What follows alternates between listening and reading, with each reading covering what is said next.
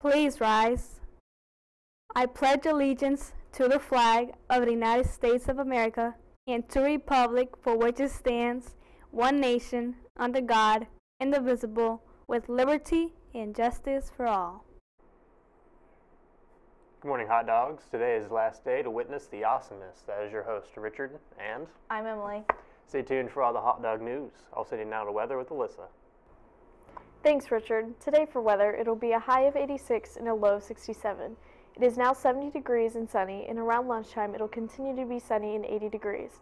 After school, it'll be 84. That's all the weather for today. Now back to the studio. Thanks, Alyssa. For lunch day in lines 1 and 2, you have chicken nuggets. Line 3 will be soup and salad bar with the chicken rice. Line 4 will be rotini and personal pan pizza. Line 5 will be closed. A happy birthday goes out to Victor Plowman and Desiree Robbins. Now to sports with the Scarlet. Thanks, Emily. For sports today, there's a lot, so bear with me. The boys cross country team qualified for regionals for the second year in a row with a 4th place finish with Harrison, West Lafayette, and McCutcheon ahead of them. The girls team missed qualifying by only 1 place with a 6th place finish, but were able to qualify 4 individuals for regionals. Our individuals were Karina Lennies, Christina Spedio, Ashley McIntosh, and Peyton Debris. Regionals will be back at Harrison on Saturday with the girls' race starting at 10:30 a.m. A congrats goes out to our twin leg invite champs. The volleyball team went 4-0 on Saturday, defeating sectional foe Western to begin the day. They later took matches from Rochester Twin Lakes and Renaissance Central. Each girl had a strong day and contributed to the team achievement. Come out today to celebrate the seniors on their year of commitment and success as members of the Hot Dog Volleyball program. The JV match begins at 6, with the senior recognition to follow. Another congrats goes to our back-to-back sectional champs. Saturday night, the Frankfort boys soccer team faced the Crawfordsville Athenians in the sectional final at Lebanon. The third matchup of these two teams proved to be an exciting matchup as each team had previously won one of the encounters. Goals were made by Brian Chavez, Manuel Garcia, and Damian Lopez. The final score was 3-2. Frankfort will face Cardinal Ritter in regional action Saturday, October 13 at noon, and Greensburg Regional.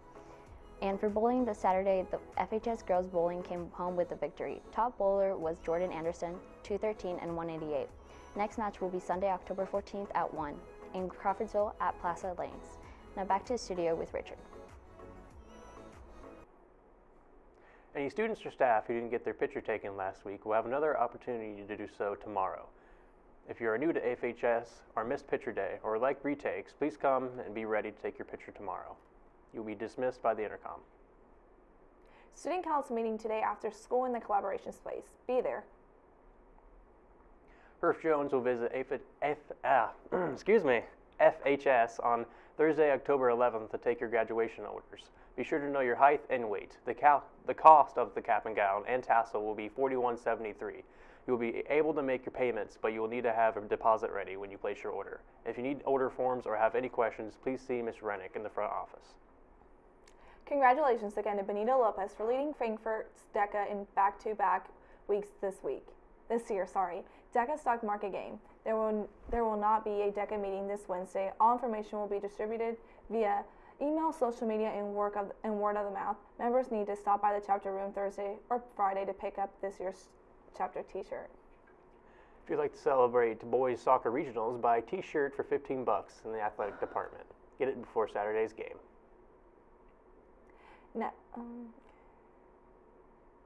Now to our College Connection coach, Ms. Scanlon.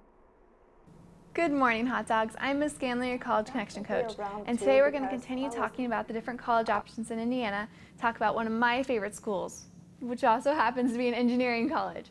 This is Tryon University, located about an hour and a half, 2 hours north in Angola, Indiana. It has about 5,000 students, so roughly twice the size of Frankfort, but still pretty small as far as colleges go.